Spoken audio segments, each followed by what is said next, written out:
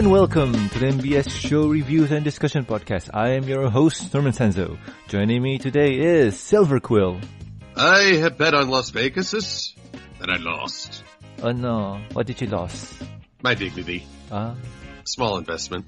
Well, nothing much then. So, how's that review coming out? It'll be out when it's out, sonny boy. Meh. And also joining us today is Sapphire Heart Songs. Songs? Well, Yes, you're I'm plural definitely now. singing at the Jailhouse Rock. So, in today's episode, we will be reviewing Season 6, Episode 20, Viva Las Pegasus, written by Kevin Burke and Chris Doc Watt. I think this is their second time writing, right? But anywho, in this episode, Applejack and Fluttershy are summoned to Las Pegasus by the Cutie Map to investigate a suspicious going on at the Gladmane's resort. And said suspicion is the slot machines. They're rigged, yow! They're rigged! Well, that's like common practice now. Oh. If anything, it'd be a greater controversy if something weren't rigged. But it's rigged! How are ponies supposed to earn a living? By gambling. If that were truly the case, what a world we'd live in. But seriously, nah. It has something to do with friendship. Like always. But before we go on, first impressions are in order. So I think last episode I went with Sapphire. So Silver, you go first then. What do you think about this episode? Well, it stars my two favorite characters, Applejack and Fluttershy. So going into this, I thought this will either be wonderful or terrible. Mm-hmm. I'm really stuck in extremes at this case. And thankfully I thought it was wonderful. I loved Las Pegasus. I loved the friendship quandary and the solution they had to undertake. I enjoyed the sheer sociopath that is, Gladmane?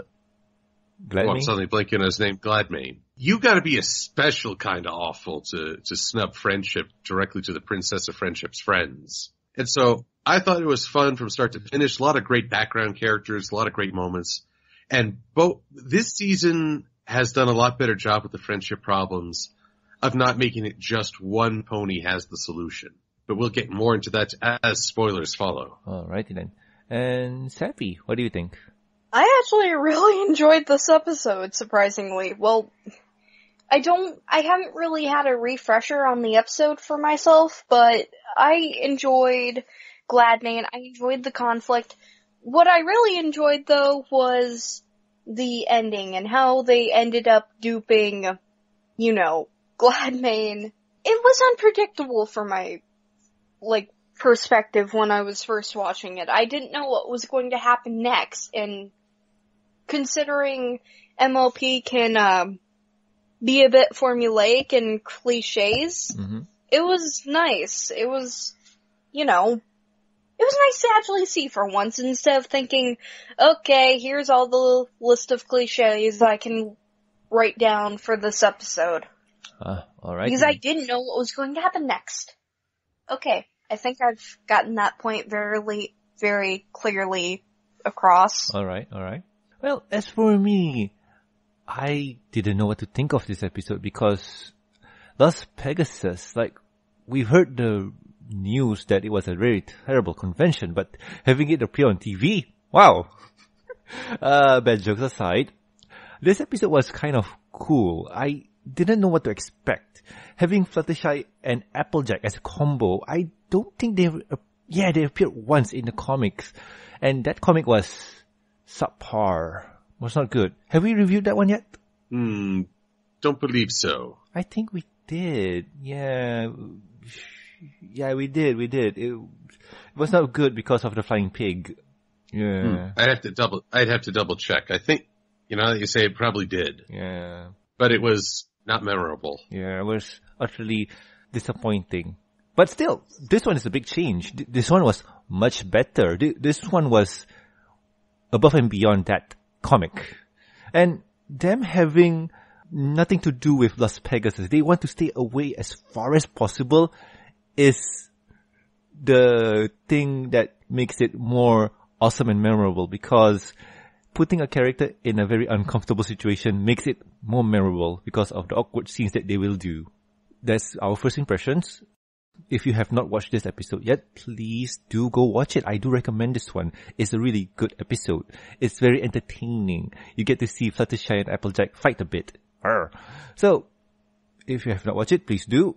And welcome back. Thank you for coming back again, listening to us. We start off with Applejack and Fluttershy being summoned to the castle. Twilight telling them, yo, the map wants you at Las Pegasus. And Applejack and Fluttershy says, Las Pegasus seems like a place suited for Pinkie Pie. Probably Rarity. Not us. And Rainbow Dash. Rainbow Dash would probably sell off her home and several of her friends' homes. Oh, yeah. Oh, yeah. That's horrifying to think about, actually. Oh, yep. And, well, they have to be on the positive side, right? Like, it can't just be a loud, obnoxious party all the time, right? And I do like this one. It's just a poof away and nope, it's worse. It's much worse. Although what's funny is that Las Pegasus really is shown to be more of a carnival or festival than a gambling resort. Yeah, I do believe that they have to kind of tone it down a bit because if you're if you are well versed in what Las Vegas is, you get the general idea. But this is a kids show, so portraying gambling on kids' TV, it's kind of a no-no. But they do have the crane game. Yeah, so that's a bit of gambling. Oh, come on. They had Pokemon. They had friggin' gambling in Pokemon and nothing really has affected the youth today. And besides, I grew up on G1 Transformers. They had a Transformer with a gambling problem. He literally gambled away Optimus Prime. I don't know. Maybe it's the PC in me right now that's talking because of how this world is. Probably, I don't know. We live in a PC age where everything needs to be politically correct. So, them not doing the whole Vegas bit is kind of understandable. It's not fun, but it's understandable. Sissies. No comment on that one. I do want to see a slot machine in Las Pegasus, but getting the, crane game, it's not bad. I wanted to find out that Fluttershy knows blackjack. Yeah, that would be fun. I'd love to see. This is why Fluttershy doesn't have to have a job. She knows how to beat the house. Oh, true that. She counts the cards. And by the way, Penn and Teller Pony at the background. Yay! Where is the Penn and Teller? Is that when they're in the... There's so many ponies. I mean, you could have a smorgasbord game of just playing Spot the Pony. Yep, it is them, if you can really tell. Want me to link you the pic? Sure, please. Alrighty then. Give me a second. This will be entertaining at home. But for those who are, playing at home, this is the scene where, we see the crane game. So, if you look to your left, they're the Penn and Teller ponies. Yay. Oh, yes indeed. Huh. And yes, I know who Penn and Teller are, Silver. At this point, I just tend to assume you don't. Actually, I do. Yeah. It's just an easier way for me to not have my heart broken and feel old. Yep, until proven otherwise. In this case, I do know who Penn and Teller are. Yeah, that's good. They make the very terrible bus game. With intention. Oh, yes. Desert Bus, yes. I can easily associate them with magicians, and one of them doesn't talk. Yep, but have you seen the Desert Bus game? Oh my god, that is a really, whoo. It's just boring. True. Yeah. But anywho, we see our ponies arrive at Las Pegasus being really scared and confused. It's loud and noisy and bright. They want to hide away in their cottages or farm. But still, they have to do a job, and they walk around being really uncomfortable, thinking that this is not their scene. They're more in the country kind of scene where they want forests, they want quiet and nature. But everybody seems to have a real good time. So what could go wrong, right? I mean, everybody's having fun and whatnot, and suddenly someone noticed them. And said someone is the manager of said establishment. And that person is Gladmane. And he personally knows who Fluttershy and Applejack are. And I have to say, I am surprised at this too, because this is the first time a pony outside of close friends or relatives or even rivals who know who they are. It's about time, too. I agree with that. I'm still getting over Jetstream and Upper Crust. Be like, important ponies, these ruffians? Hey, you know that they have a stained glass in Canterlot Hall, right? Apparently not. Yep. But still, this is a welcome change, and I do hope that this trend carries on for future episodes. But still, Gladmane is a really charming guy. He's the manager, he's a really friendly guy, and he is a connoisseur of friendship and everything to do with friendship. So he takes them to a tour of the place, the hotel, or the resort, showing them behind the scenes stuff, like introducing them to the trapeze act. I'm a loss for words of who their names are, but yeah, we see the manager, we see the trapeze artists. Who fans have gone gaga for this pony. Oh yeah. By the way, I'll try to link this in the show notes below, because fans have deciphered or looked at pictures related to said, posters in the background where they're related to real life posters. For this pony, the trapeze artist, is akin to Cirque du Soleil. And one poster is Chris Angel, Mind Freak, and another one is Britney. And the two ponies that we are introduced later with the pink and white gerbil, is it? Or albino gerbil? What is it called? Gerbil? Hamster? Whatever it is. Hamsters, I believe. Yeah. But the ones with the, quite frankly, stunning cheek I think structure. they're prairie dogs, actually. Yeah, prairie dogs. Not since Zesty Gourmand have we seen such a cheekbone structure. Yes, but their cheekbone structure is akin to Siegfried and Roy. Oh.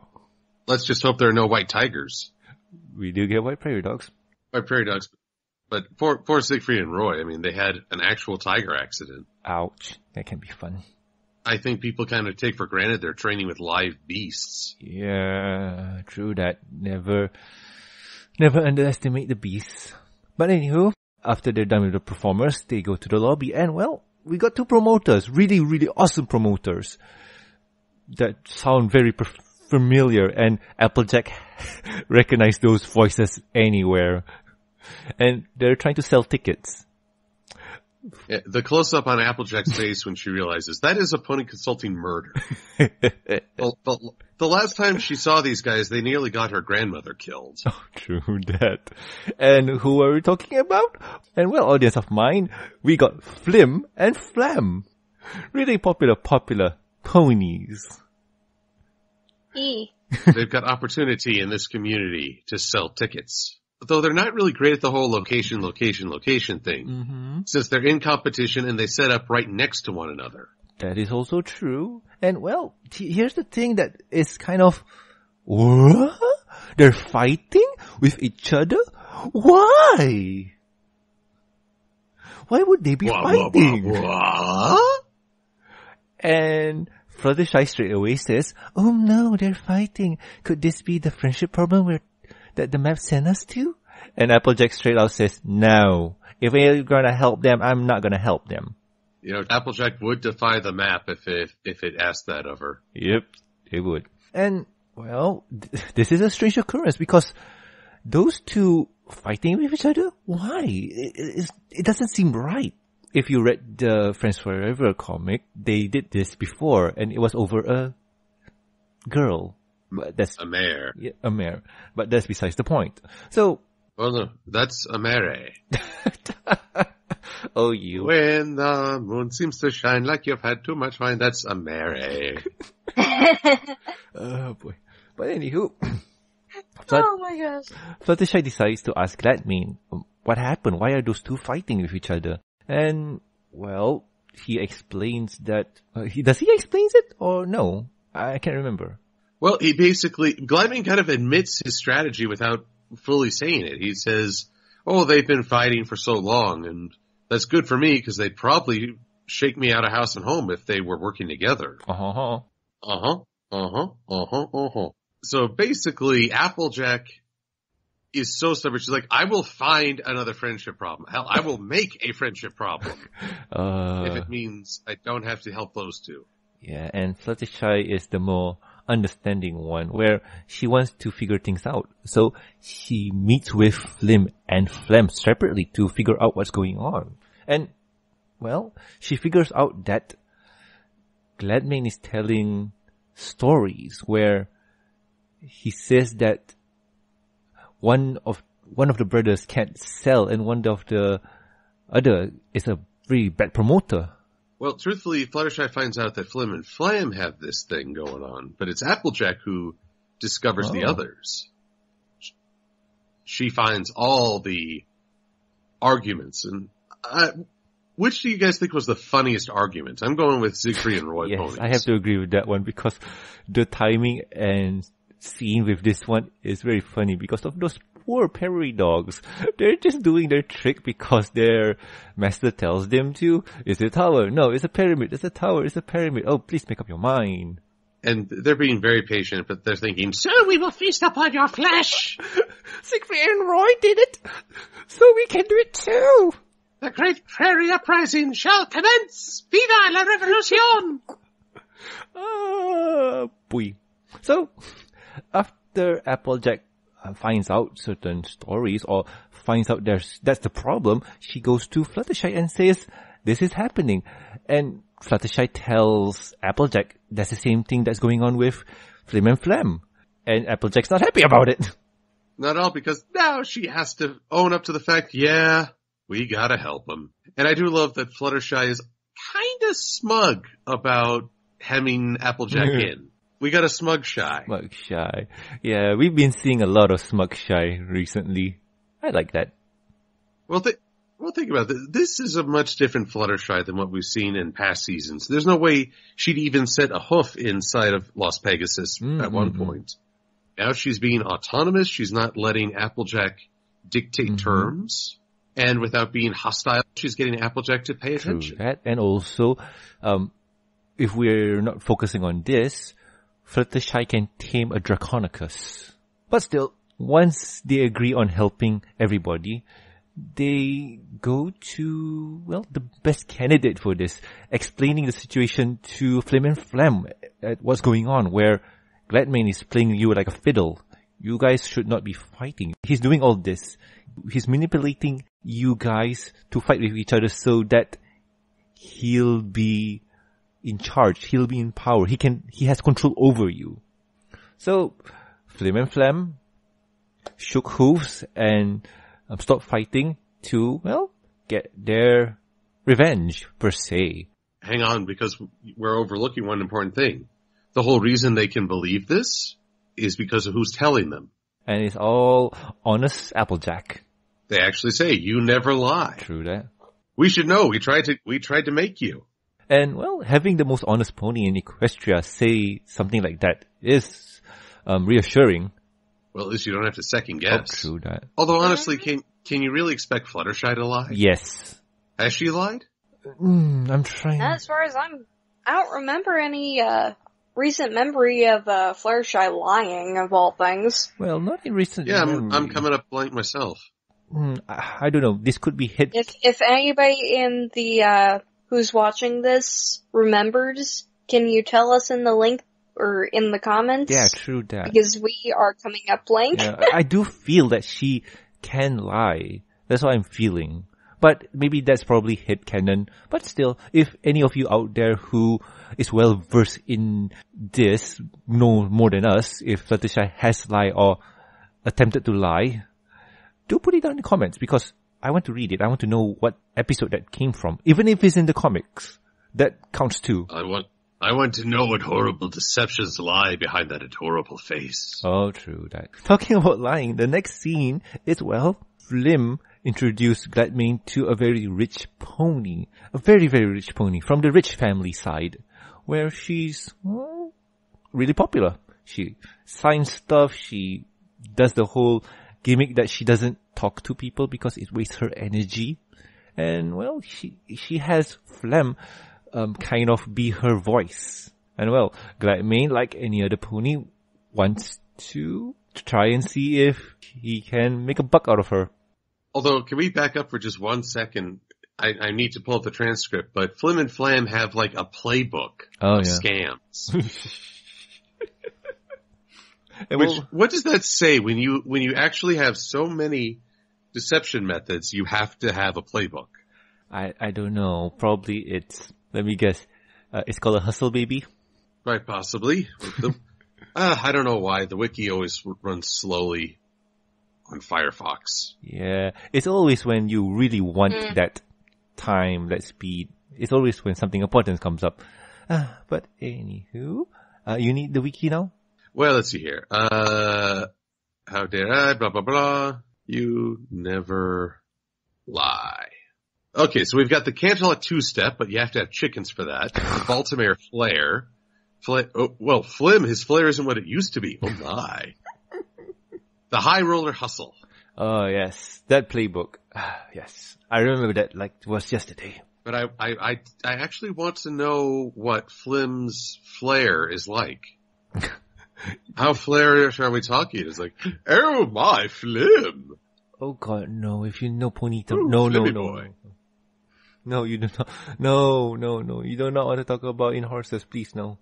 I'm actually sort of curious on what that actually means. I'll explain it later, off the record. But anywho, Flim and Flam do the Canterlot hustle and, well, introduce, what's her name?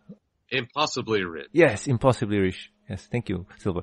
Introduce Impossibly Rich to Gladmane and, well, book a tour to the whole place later on. So they go backstage and wow, Fluttershy makes a really popular pony. I think it's all the modeling she did. Really awesome. Well, but she's wearing a green wig. I don't know how many ponies actually recognize her. Not many. That's the goal. But she made that onesie look really good. Well, let's see. Yeah. Steffi, what do you think of this plan so far? I say it worked out up until they, Watched until Gladmane actually saw through the plan. Yep. And Silver, what about you? I think it's a clever plan. I mean, we get, you're kind of expecting the cliche of he falls for it and is revealed.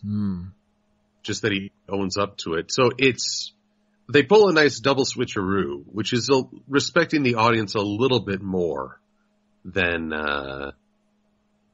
what a lot of other shows would do. Well, the setup here is for Gladmane to be tricked by their con because, well, one of the things they expect is for Gladmane to reveal his secret, which is, I manipulate my friends. But no, he didn't. He saw right through it and, well, basically... Well, honestly, why would Gladmane even try to reveal that, especially to a total stranger, is what I'm sort of asking. Like, you'd assume he'd want to keep that a secret no matter who you're talking with, right? It's true, but here is what Silver mentioned, that the show is treating the audience with a bit more respect than what other shows might have done. Because in any normal show, Gladmane will fall flatline and sinker. But no, he saw right through it because, well, he's not that dumb. He's been doing this for a while now. And he saw right through the Canterlot hustle because he created the Canterlot hustle. Let's see, it's a high roller hustle. Yeah, high roller hustle. But after their plan got foiled, they give up. Oh no, we failed. So, after them failing, they march right into Gladmane's office and demand that they stop what they're doing because it's not nice. And Gladmane, being the obnoxious, obnoxious type of character, he boasts. He boasts and tells that I've been doing this for a long time now, and there's no way in Tartarus that I am going to spill the beans. And then he doesn't look to the right. Villain's crucial defeating characteristic, lack of peripheral vision. Yep. So after he quote unquote reveal his plans, thanks to Fluttershy pressing the red button, everybody finds out and, well, they're not happy because Gladmane has been playing two sides of the coin, saying that one person is better than the other and saying that the other is bad-mouthing the other. So, yeah, you don't do that. No, you don't. So they decide to, well, jump ship, and his resort is, a lack of better word, bankrupt. Well, basically, he doomed. Yep. He's doomed forever. Yep. So when do we get the pony lynch mob? I want to see a pony lynching. It's also known as a pinching. Oh God, no. I think that's off screen. But anywho, once that's done, the hotel or resort closed down and it's under new management. And oh my, do you know who's managing this hotel? Flim and Flam. Right? Guess, my friend. It looks like they're be taking over the new resort. And Applejack is regretting this already. God help us all, I guess. Indeedy. And episode ends. So, that was a really fun episode. What do you think of Flim and Flam taking over the resort? Well, they've always struck me as characters that they come in, they take your money, and then they scoot before they can be caught. Having them run a resort, that kind of requires them to remain stationary. Mm-hmm. And well, I think this is a good change for them. They could be quote-unquote legit as far as Las Pegasus is concerned. I don't see them going legit, like Eva's. Yep, it's Las Pegasus. Legit is as far as you're able to get away with it. Seppi, what about you? My thoughts on Flim and Flam going legit? Yeah. Yeah, no, that'll never happen. Although it was nice for a change, like, to have them actually work with Applejack, which was kinda nice. But yeah, no, I don't see them actually turning good anytime soon, especially now that they're running a gambling resort. Yeah. When I mean legit, I don't mean that they're the good guys. I just mean that they're established. They have their own place now. They're entrepreneurs. They have a business. Yeah, maybe, but at the same time, it would cost a lot of dishonesty. Oh, come on. It's the resort. It's Las Pegasus. There's going to be like gambling rigs. Yeah, true that. But that's besides the point. So, final thoughts then. Silver, what do you think? Well, this was just a fun episode all around. We got to see a ton of background characters. That's part of the fun of these things. Is just seeing all the background ponies that are up and rolling. The high rollers, if you will. Mm-hmm. Gladmane makes for a great villain, though, like I say, it takes a special kind of sociopath to basically mock friendship to two ponies on a friendship mission who know royalty and can basically shut you down with a word. Actually, that might be the one thing Fluttershy and Applejack didn't say. Yeah, hey, we're friends with the Princess of Friendship, and we know what you're doing, so we're gonna have you evicted. But Silver, they don't have evidence that this is going on. All you have to do is get two ponies in the room and say, okay, what did Gladmane tell you? What did Gladmane tell you? Oh! But don't you remember for that cowboy arc? The princess don't have the power to harm the ponies. Okay, yeah. The less I remember on the good, the bad, and the ponies, the better. Yes, true that. Also, as much as I love the comics, I do not consider them canon. Yes, true that too. I was about to ask, what do you think of the Granny Smith and Flim and Flam Friends Forever series? That was more character driven. This one is driven by the villain. The comic was Flim and Flam having a disagreement, a falling out between brothers. Mm-hmm. This one is an actual villain is antagonizing the group, and so it all flows from him. So it's less about overcoming Flim and Flam's dispute and more about just getting them to realize they've been duped with their multiple playbook, which is still probably the most fascinating aspect. How do they justify to themselves what they're doing? Like any other con artists. Well, con artists always like to blame the victim, as far as I can tell. They say, oh, you can't cheat an honest man. I'm just taking advantage of your taking advantage. Probably. And Seppi, what about you? I still really like this episode. I mean, like I said, it was unpredictable. It was actually written very well. And I kinda like the references of, Las Pegasus gives, even though... Actually, no, I need a vacation at Las Pegasus, minus all the losing of my money. But didn't you say that you were good at gambling? Maybe. She's good at betting money. Winning it is a whole other thing. Yeah, true that. Actually, I was at a Vegas night a couple of weeks ago. I won a lot of money. Yay. Oh, good on you. And as for me, well, this episode was fun. It was, it was Vegas fun. The lights, the scenes, the action, the ponies, and Flim and Flam coming back, and them trying to con a con artist. It's really fun. This is a really fun episode. Not knowing anything, not seeing spoilers, it's just a good surprise to see Flim and Flam back and doing what they do best. It's fun. Driving Applejack crazy. True that. But too bad we didn't get a song out of them. I love songs by Flim and Flam. They have that kind of carnival circus type of theme behind them usually. But nah, no song. Too bad. Too bad, so sad. Yes. But anywho, Silver, what is next week's episode gonna be? We are continuing the season 6 train, I believe, yes? Mm-hmm. I hope you're ready for some brainwashing. Oh, God. Because we will be talking about Every Little Thing She Does, written by Michael Vogel. Ooh. And an episode that really cements whether you're on the Starlight Glimmer train or not. Yes. Oh my. But that will be next week's episode. So anywho, I have been Norman Sanzo. I am Silver-Quill, always bet on Hippogriff. I am Sapphire Heartsong and always bet on 16 black. And we'll guys see you next week with another amazing episode of the MBS show. See ya! Adios! Bye-bye.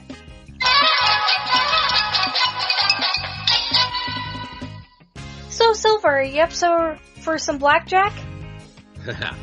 I don't even know how to play. I do. That's good, we can take his money. See, because I don't know how to play, I'm not going to. It'll be fun.